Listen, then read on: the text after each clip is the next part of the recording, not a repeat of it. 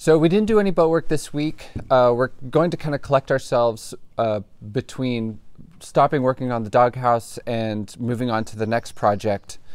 So we just like to stop for a moment and say thank you to all the Patreons, the subscribers, the people who comment and like and watch the videos. It is very surprising, and we feel really lucky to have all of you joining us on our weird and crazy adventure. And so thank you again very, very much. We're happy to have you here with us. And this week we're going to show this little interview that we did with our friend John, and we'll get back to boat work next week. My name is Matt. Follow along as I turn Duracell, the legendary ocean racing sailboat, into a comfortable cruising home. First, we'd like to thank our Patreons from this week. Well, actually, I need to make a correction to one from last week. Alan did not attend the Naval Academy. He was stationed there at the Naval Hospital and got to take part in the sailing training that the midshipmen took part in on the Luder's 44 yawls. So thanks again, Alan, and we always enjoy chatting with you. Thank you so much to George, who shared this photo with us of his first boat build in 1969. It's on Donner Lake in California when he was only 14 years old. Thank you so much, George. And thanks to Brian from Oregon. He's a retired electrician and spends lots of time boating and sailing on the Columbia River. So thanks very much, Brian. Thank you to Greg in Ohio, who is a semi-retired aeronautical engineer with a love of, or a fascination with aerodynamics and a lifelong love for sailing. And thanks to Barend, who's from the Netherlands. And sorry if we're mispronouncing your name. Yeah. And lastly, Barbara, Martin, David, and Ed. We really appreciate everybody who's joined the community. And if you're interested in joining, you can go to our page, the Duracell Project, at patreon.com. So thanks again. I guess beyond. You ready? Mm-hmm. Okay. Yeah. Cool.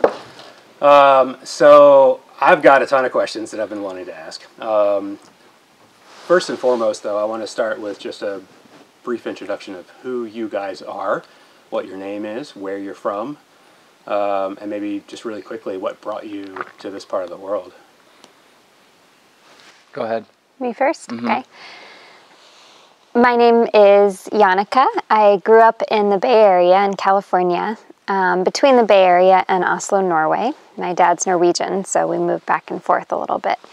And in 2011, I moved up to Washington to go to grad school in science education, outdoor science education, and had every intention of moving back to California, but then I met this sailor dude, and the rest is history. All right, and this sailor dude. Yeah, I'm Matt. I grew up in Idaho, and I went to college at Evergreen in Olympia when I was in 2005. I think I came here, and that's where I learned to sail, and I've been here ever since. Tell me a little bit about your sailing career. What got you started in this activity? And yeah, so I went to Evergreen, and there was a program that I was taking there called The Arts of the Sailor. This was when I was like 20, 21 years old, and I was on a 44-foot wooden yawl. It was actually one of the original Naval Academy training vessels. It was built in like 1920 or something. It was an awesome boat to learn to sail on. And so yeah, I did a couple semesters on that boat, and then there was a couple of kids in my class that were racing, and so I got into racing. And that's when it like really hooked me on sailing, was getting into the racing. And so did a ton of racing my last few years in college, and then ended up getting on a boat and sailed down, just cruising along with some guys on a bigger boat down through Mexico and Central America and stuff like that. So that was kind of my learning how to sail and cruising and all that stuff story. So nice. And yeah. His mom, Matt's mom, likes to tell a story that she got a call when Matt was like 21, and it was during this class at Evergreen, and Matt called her And it was after a day of sailing, and he said, Mom, I found my thing in life. Yeah. Yeah. Yeah, I totally remember making that call in, because it was pretty, yeah, life-changing. How about you? I got into sailing through Matt. So, you know, I always have loved being on boats. And when I lived in Norway as a child, my best friend, her family was a boat family, power boat. But we would take like weekend trips from Oslo to Sweden, across the North Sea. And I just absolutely loved it. I loved sleeping on the boat and swimming out in the middle of the ocean between Sweden and Norway. And then my first job out of college was working on a boat for the Audubon Society, taking people to see breeding puffins in Maine. And so I was like the Audubon naturalist aboard this boat and got to spend all day out in the water pointing out seabirds to people. But I didn't get into sailing before I met Matt, and then really got into sailing when we decided to quit our jobs and sail around the Pacific for 2 years. Tell me about that decision. So first, I guess jump into what sailing around the Pacific was for you guys. And then I also want to hear about just what the thought process was. Why did you do that? That's such a crazy thing. So either one of you can speak to that. Or both of you can. Yeah, so we, when we first moved in together, we had just bought our first boat together, which was our 40-foot sloop Louise. And I had always known that I needed to go out and do a cruise around the Pacific. And I think I asked Yanni very early on in our relationship if she would be game for doing something like that. And I said yes. Yeah. Absolutely. Yeah. So yeah, we bought a boat, and we kind of had like a 5-year plan to go cruising. And once we had the boat earlier than we thought we would, and so over happy hour one afternoon, we decided that, you know, we had the boat and we could get it ready earlier than we thought we could, and so we left, I think, the next year to cruise around, do our big cruise. So yeah, we were having happy hour in Seattle, and we were like, okay, we've got this 5-year plan. And I think it was me. I was like, why 5 years? Why not 1 year? And so we did it. Matt worked his butt off getting Louise ready to be an ocean cruiser, because she wasn't an ocean cruiser at that time. And I continued making money teaching, and then we left. I'm sorry. No, that's fine. Hey, quit. okay, sorry. Totally screwed that up. So we sailed down the West Coast. We left in the fall of 2017, sailed down the coast of Washington, Oregon, California.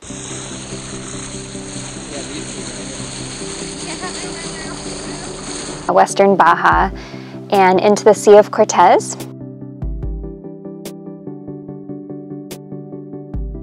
Where we spent an entire winter, about 6 months.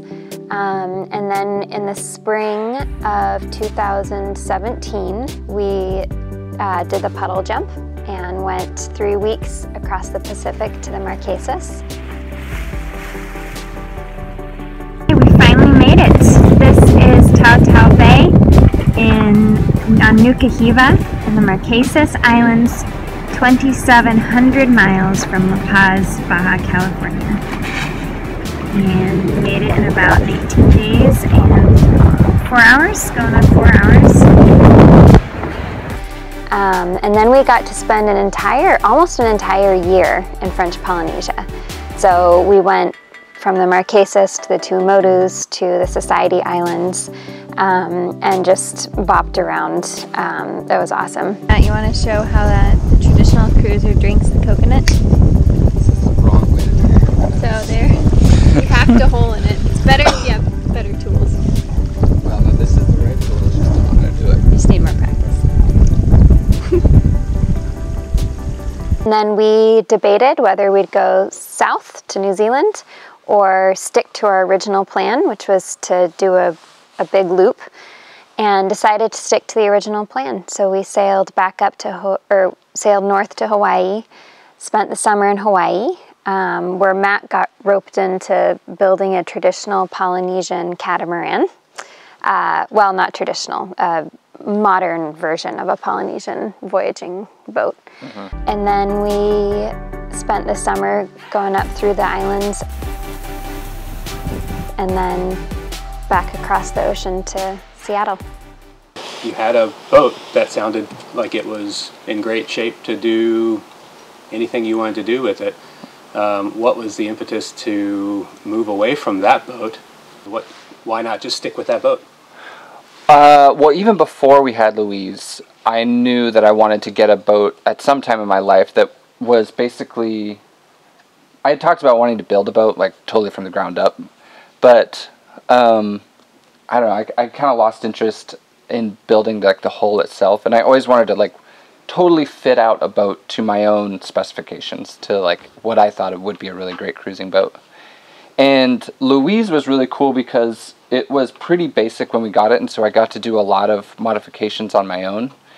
And that kind of helped me realize that I really, really enjoyed doing that. And so we used Louise hard for those, however we used it, we had Louise for 5 years, something like that, and did a ton of work to the boat and really, you know, put it through its paces and, like, figured out what it could and couldn't do.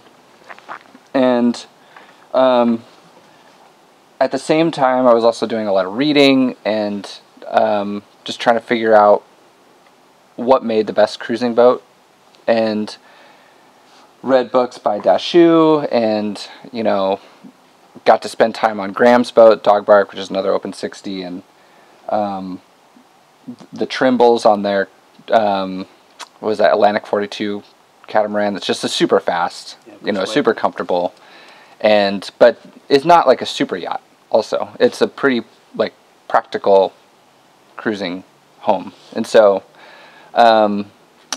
yeah, I was looking for something like this because it was just a clean slate, and I wanted to build something that was exactly what I wanted. So, but the 2-year cruise that we took, I think, really, like, got us thinking about what do we like about Louise, what do we not like about Louise. You know, every time we got to an anchorage, Matt was, like, pointing out boats and attributes that he liked or didn't like on boats. So it was like this 2-year process of coming up with, like, what would be the dream cruiser. But we also loved Louise. We always came back to Louise and we're like, we like Louise better. Yeah, we'd go on people's, like, I don't know, some people had, like, you know, super fancy cruising boats, and we'd come back and be like, nah, Louise is better.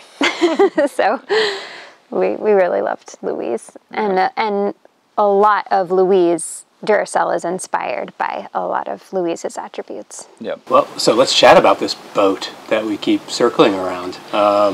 Louise? Yeah, no, sorry. Louise is gone.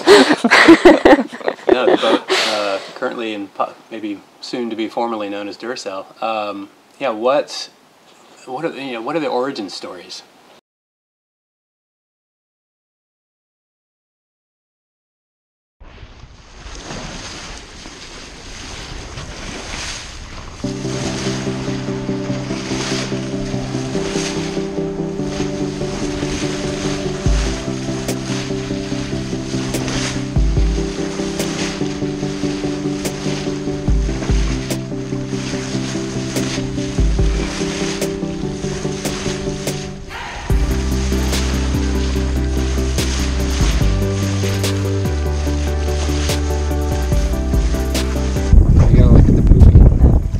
Okay, this is chapter 2 of the documentary called The Cruiser. And this afternoon, the cruiser is in his natural habitat, the sailboat. He's got his sights on that beach. That's where we're going. And Poopy's along for the adventure. There she is. Poopy, what do you think, LaPaz? What do you think?